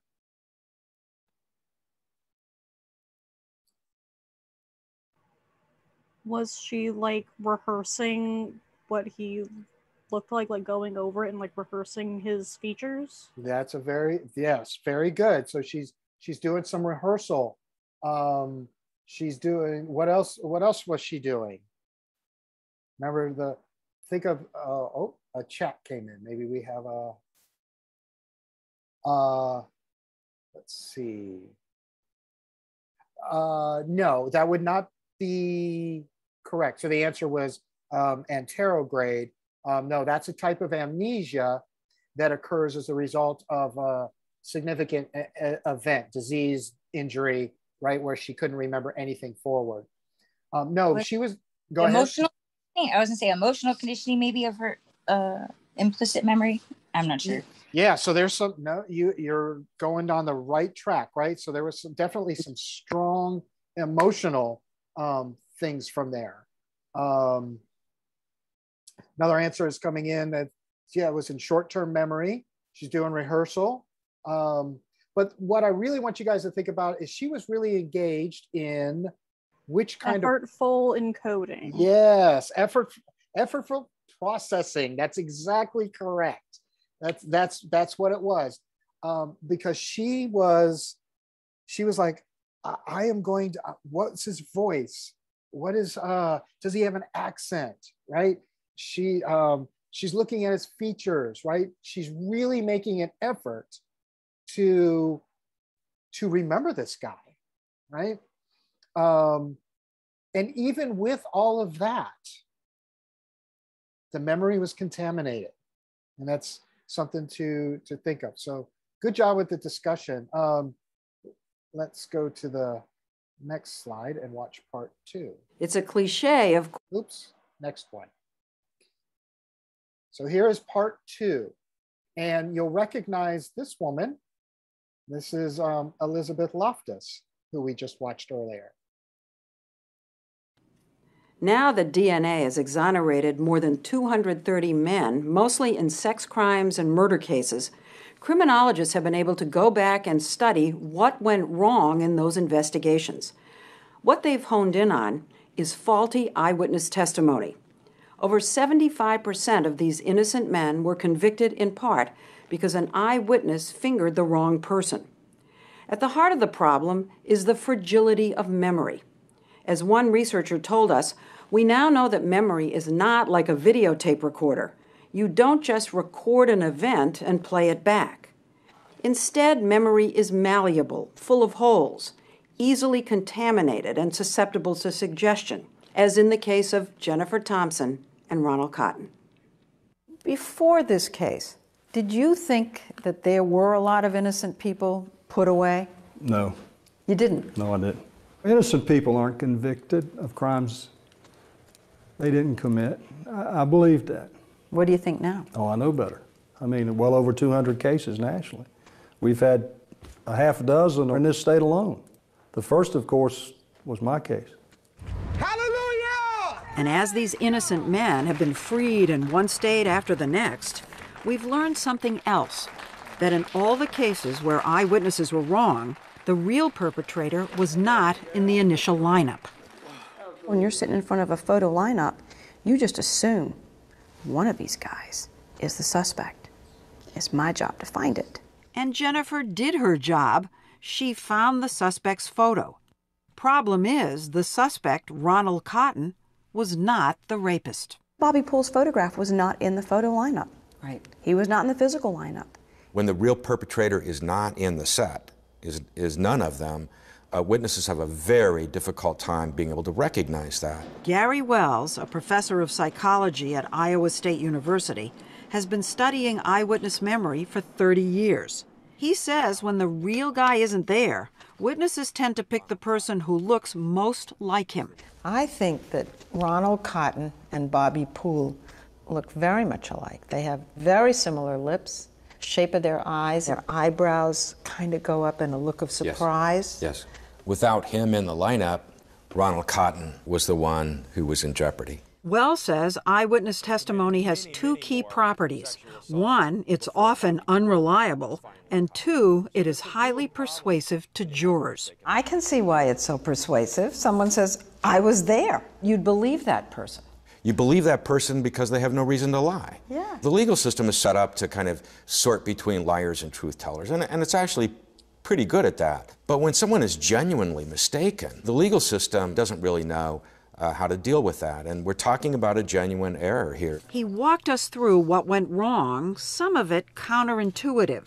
When Jennifer spent 5 minutes studying the photographs, she and Detective Galden thought she was being careful. I didn't want to come across, I don't think, as somebody who was like, that's the one. I really wanted to be sure. Wells says no good. Recognition memory is actually quite rapid. So we find in our studies, for example, that if somebody's taking longer than 10, 15 seconds, it's quite likely that they're doing something other than just using a reliable recognition memory. So you're saying if she really recognized the guy, it would have been almost instantaneous. Quite quick, yes. He says a better way would have been to show Jennifer lineup photos or people one at a time, so that she would compare each one directly to her memory rather than to one another. Wells showed me a study in which more than 300 subjects were shown deliberately shaky videotape of a simulated crime. You look out a window and you see some suspicious behavior. What happens is we tell them later then, this person that you saw right there put a bomb down the air shaft there. Then subjects are shown a lineup and asked to identify the bomber.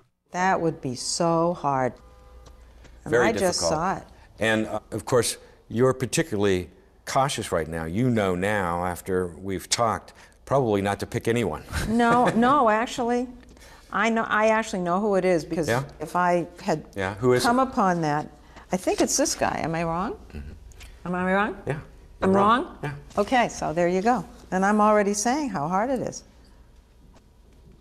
It's none of them. It's none and of it's them. it's so, and you Isn't know that about bizarre? it. You know about this. We've talked about this. So this is the this is what makes it so difficult. Look what you just did to me. Yeah. I'm mortified. I feel like Jennifer. Wells says in real life, the mistake is often compounded by what happens next. Remember the seemingly innocent information Jennifer says she got from police after she picked Ronald Cotton out of the physical lineup? That's the same person you picked out in the photo lineup. So in my mind, I thought, bingo, I did it right.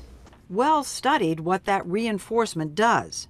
After half his subjects did what I did, picked an innocent person from this lineup, He told them nothing, then asked them questions about what they had seen. Very few felt highly confident about their choice. Only about 4% are saying they had a great view, which is good because we gave them a lousy view.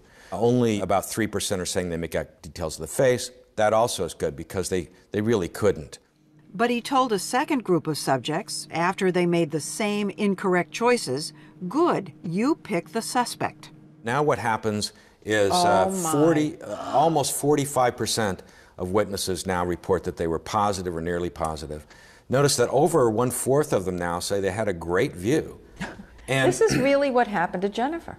It is what happened with Jennifer. What this seems to be saying is that a reinforcement alters memory. It does. Dramatically. It does. He says the solution is to have someone independent administer the lineup, someone who doesn't even know who the suspect is, and certainly not the detective on the case. You shouldn't have been there. I shouldn't have been there. No. But nobody did anything wrong. I mean, that was the practice. That was the common practice then. It was the tradition. It was how it was done then. Law enforcement wasn't schooled in memory. We weren't schooled in protecting memory, treating it like a crime scene, where you're very careful, methodical about what you do and how you use it. I mean, we weren't taught that in those days. But none of these errors explains perhaps the most puzzling part of this story, how it is that Jennifer could see Bobby Poole in the courtroom and not realize her mistake. You're looking into the face of the man who raped you, whose face you had studied so intently. Yes. And there's no flicker, nothing between you and Bobby Poole. Nothing. Nothing. I've gone back there many times trying to think, was there ever a moment? Did I ever look at him and think, and I didn't. Elizabeth Loftus is a professor of psychology and law at the University of California, Irvine, and an expert in memory. She showed me an experiment she says might help explain Jennifer's mistake. She asked me to study these faces. Then, after a few minutes, she gave me a memory test. Which of these two faces do you recognize? Right. Okay, you picked right. Left. You picked left. Okay. I said left, but I wasn't 100% sure. And then the tricky part. Oh. Well, I'll tell you why I'm stymied. Because I just picked this one on the left 2 seconds ago.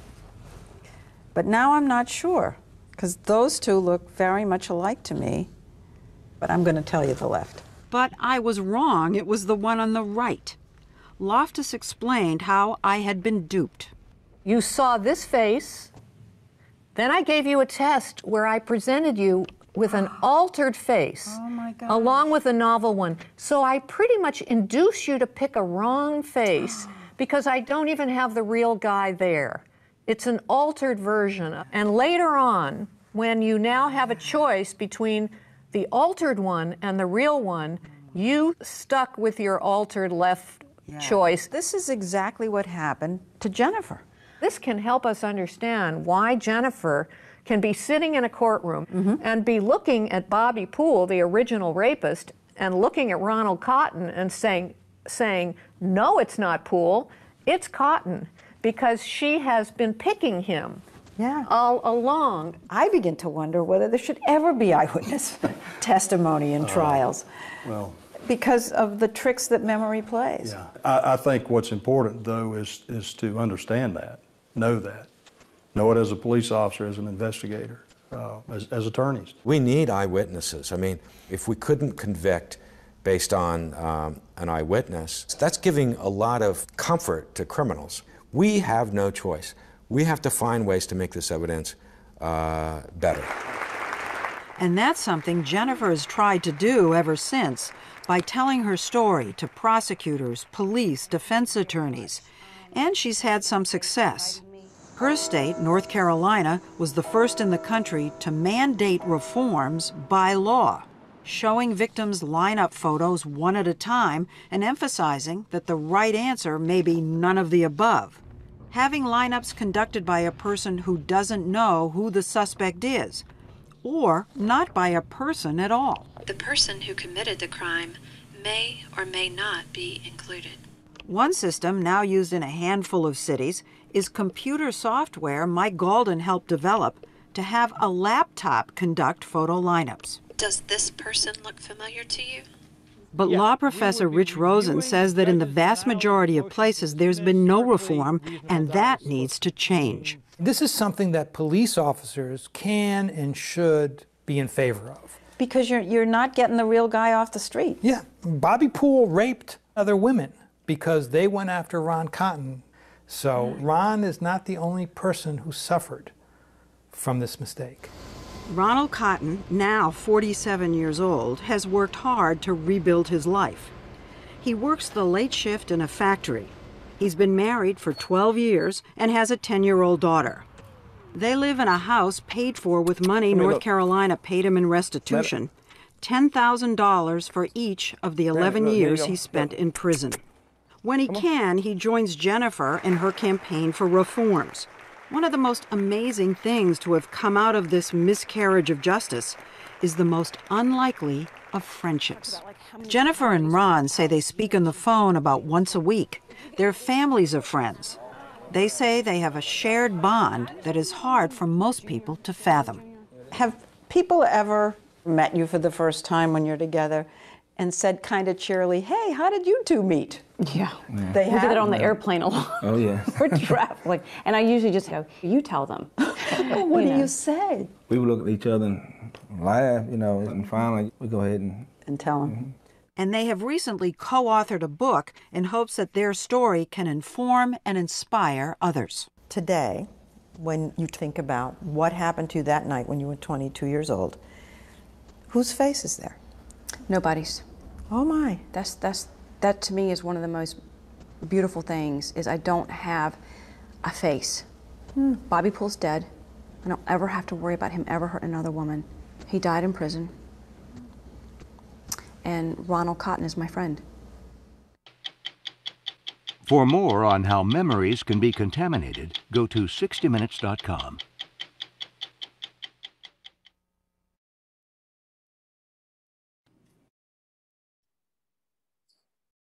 All right, so let's see. One of the chats that came in during the video was states this: could you imagine reinforcement by corrupt detectives? Yikes! And yes, that is true. You know, and here's the thing. Again, this is just, you know, my belief. I think that most law enforcement, you know, really are there to try to do a good job. But you're right, the corrupt individuals who just want to make the case, like today in the news, you know, the deputy that was sentenced to prison for planting drugs on people. There is that happening, you know, in the world. That really is the truth of the matter. But I think the awesome thing that, again, comes out of this whole thing, and they talk about it and share about it in the book Picking Cotton, is the laws that were enacted specifically in North Carolina that they talked about, you know, to really try to preserve memory, as the one detective said, treat it like a crime scene. Do things that preserve it in a way that make it safer, so that it doesn't get corrupted. Because yes, our memories are fallible, but that doesn't mean that everything gets corrupted. I hope that makes sense, right? There are ways to preserve eyewitness testimony, which is pretty awesome. Any other thoughts or comments on this video? I found it pretty powerful. Not sure if you guys did or not, but I hope so.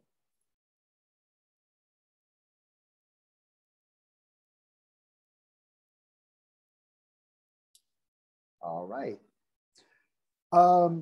So the misinformation effect, actually, we've been talking about that a lot throughout this entire, you know, the last half of this lecture, really, how memories can be contaminated. And this is from the study that Elizabeth discussed in the opening video. So I'm not going to spend a whole lot of time on it. You'll see that the points that I make here are the very same ones that she discussed when talking about her experiment. And again, with corruption of memory, leading questions and different terminology can lead people to have their memories altered based on words that are used, right? And then here is another example from the Loftus study. This is also in the book, right? The different words that were used, right? Smashed versus collided versus bumped versus hit and versus contacted, right? So those different words, right? Obviously had an impact on the perceived speed of the vehicle, right? So you use the word like smashed, that sounds like, oh, they were going pretty fast. Use the word contacted, that doesn't sound like it was going as fast, right? So.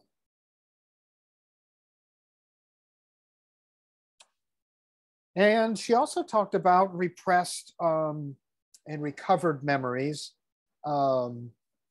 This is a very controversial topic. And Elizabeth, in her TED Talk video earlier, discussed all of this very well. So there's the idea of false memory syndrome, right? Which is the recall of false biographical memories. And, you know, when it comes to repressed memory, some psychologists believe it is possible to completely repress traumatic childhood memories, such as sexual abuse. That can happen, right? And can lead to psychological distress in adulthood. Some believe that these can be recalled through hypnosis and guided imagery. And this is where the controversy comes in, right? And what's unfortunate is that if you'll recall from the amnesia slide, where we had the two different types of amnesia, right? Retrograde, in other words, you can't remember the past. Anterograde, where you can't remember the future. There are three things that I talked about that could cause that, right? Three events, right? So there's disease, where the brain is diseased or damaged in some way, or there is traumatic brain injury that causes, you know, physical damage to the brain as well, or some psychological event, right? Where the event is so horrific that psychologically the person may experience retrograde amnesia of the event, right? Or what they would call repressed memories. The issue here that I think I'm putting on my laser pointer that has been really stressed is the hypnosis and guided imagery techniques can use a lot of suggestive type of language and words. And so I think that's where the controversy comes in. And she really challenges the idea of repressed memories and questions if recalled memories are accurate, or whether the processes of questioning and suggestibility leads to that misinformation effect, right?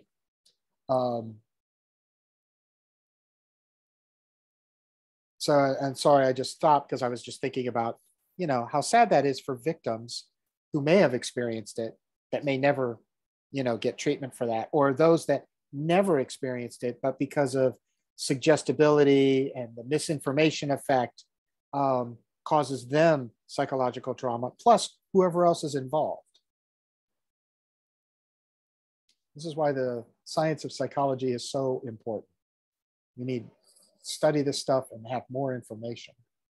All right, so I'm going to do a little memory test real quick.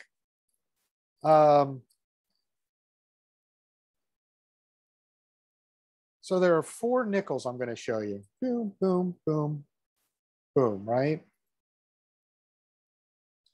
So I want you to think about it. Do not reach into your pocket and pull out a nickel. So is nickel A the accurate depiction of a US nickel?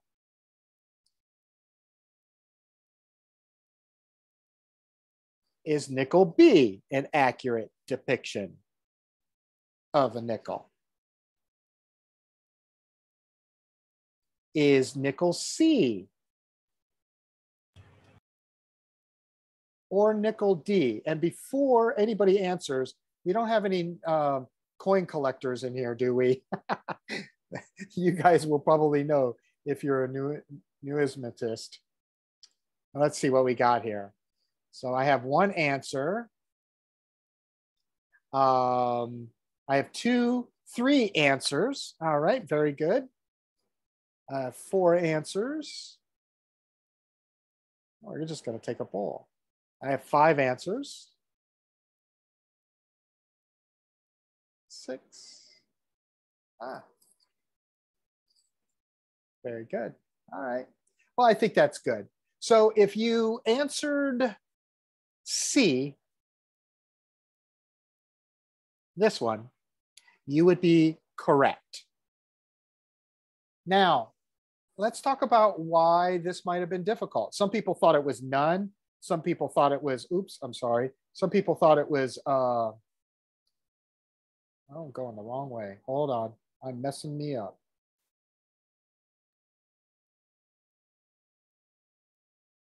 All right. So why do we forget things, and why is it that this might have been difficult for some? Some of you might have looked at it and go, I don't know which one. They all look like nickels to me, right? This would be an example of encoding failure, right? And the reason for encoding failure is the memory is never really stored in the first place. Like, who cares which one is the real nickel, as long as what I pull out of my pocket gets accepted at the store. So in other words, there's no automatic processing there. There's not even any effortful processing, right? There's no encoding that happens, because most Americans can't tell which one it is, because we just don't know. We just don't need to know that difference. We know enough to know the difference between a nickel and a dime, a penny and a quarter, right? So that's a good example of, if you didn't know, it's probably because you really haven't encoded it. And it's, okay.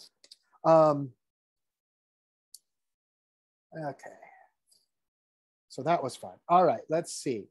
Got some other thing.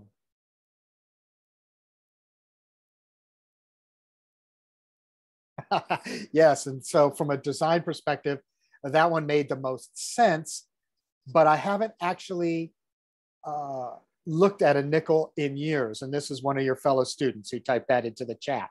And that's exactly what I was saying, right? We don't really pay attention to that. Yes, yep. Very good. And some agreement on the first student's comment about design perspective making sense. Yeah. All right, so let's talk about some other thing, memory errors. And there's Schachter's 7 sins of memory, right? So there's the forgetting type, and then the distortion type. So these are the 2 types of memory errors according to Schachter, right? So first there's transience, and that is the accessibility of the memory decreases over time. I'll give you a perfect example. Everything we're doing tonight, and this has been, a long lecture. Actually, all my lectures are long. I apologize for that. But the most you're going to remember without any other trying to study it is going to be tonight. Because 24 hours from now, 70% of what we've talked about tonight, you will have lost. It just goes away over time. This is why studying is important, and that's why rehearsal might be important. Reading or rereading or reviewing the lecture again, if that's what you need to do, right? because just realize you're losing stuff along the way. Then there's absent-mindedness, right? Forgetting that's caused by lapses in attention, which is really interesting. How many times, well, I'll just use me as an example, right? So actually, I think I used this the other day. So pardon me if I have, but like on my key fob for my car, you know, I can lock it with the push of a button. But when I'm getting out of my car and I'm on my way into my office or something, my mind is not on what I'm doing at that moment. What am I going to do when I get in the office? What's going on for the day, right? And I push the button and I'm not even thinking about it. And then I get inside and I ask myself, did I lock my car? And I always do. But I was inattentive to my actual behavior in the moment. And then there's blocking, right? Accessibility of information is temporary blocked, also known as the tip of the tongue phenomenon. And embarrassingly so, you guys actually observe me experience blocking more than I would care for you to observe. Like when I try to recall a word and it won't come up for me. And I usually blame it on my Wernicke's area and my Broca's area arguing with each other, which is actually kind of a joke because it really has nothing to do with that. It's really blocking that's causing my issue. And then there's the distortion type of memory errors. So misattribution. So a memory is confused. So you're mixing up one memory with, or one source with another source. Suggestibility. We've been talking about a lot about false memories. Biases, right? So that is when our memories get distorted by our current belief system. And then there's the intrusion type, which is the persistence, which is the inability to forget undesirable memories. This happens a lot with like post-traumatic stress, although to a much greater degree, right? So these are the 7 sins of memory according to Schachter and his memory errors.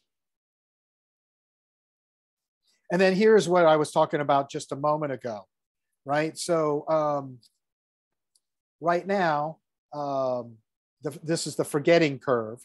And you'll notice that it drops significantly after 20 minutes, right? If we use this, after 20 minutes, 30% of what you've learned is lost, right? 24 hours from now, what, did I have that right? Yep, 70% is not retained without without you doing some more intentional learning to keep it there.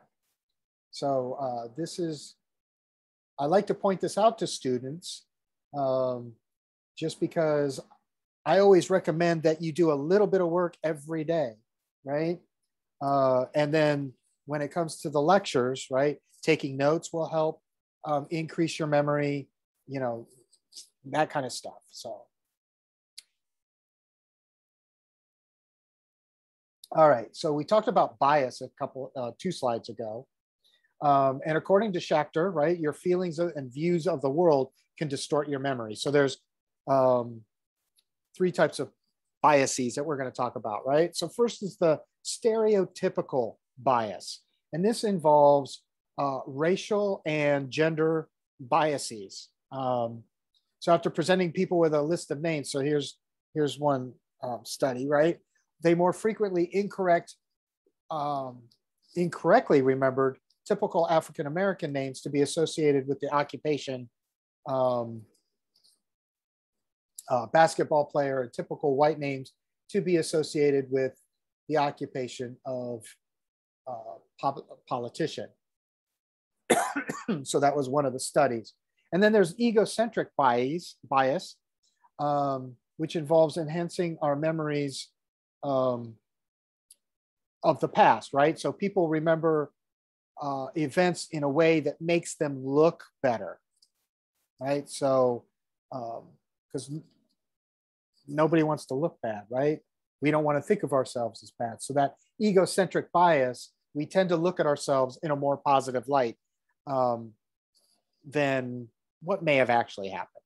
Not that we're all bad or anything, but. And then hindsight bias, which is the tendency to think an outcome was inevitable after the fact, as if you were thinking that you knew this. I knew this was going to happen. I knew it all along. I should have done something different. Hindsight bias, I'm sure a lot of us have, I know I've experienced that. So it's very common.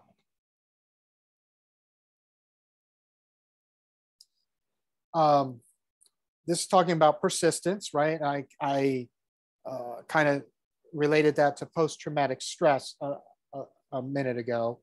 So many military family, many veterans of military conflicts, right, involuntarily recall unwanted or unpleasant memories, right?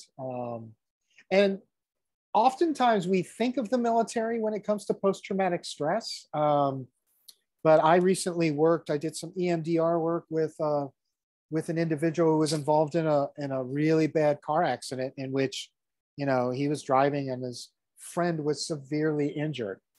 And, you know, and he experienced post-traumatic stress after that, the memories, avoidance of, like, he hadn't driven in years because he would avoid driving. He would experience freeze if he was behind the wheel. So that would be an example of persistence in those memories. And then interference also causes forgetting, right? So, and this can happen. There's two different types of interference I want to focus on.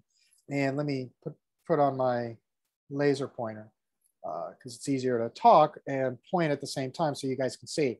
So the first part is proactive interference, right? So the example here is like if learning your combination to your school locker back in the day, right? And you have that in there. Like I have my old phone number from when I was a kid. And like I can recite that. That's an example of having that old information that hinders new information, right? So having the old locker combination in your head and having that memory blocks you or interferes from recalling the new locker combination. So that's an example of proactive interference. And then retroactive interference is where you learn your sibling's new email address and the new information hinders the recall of old information, right? So, so the knowledge of the new email address interferes recall of the old email address. Which one may ask, if it's an old email address, why would you still want it? Because it still may be active, as an example, and maybe they want something sent to that one. Just kind of throwing that out there. But that's two good examples of proactive and retroactive interference. So the presence of other information.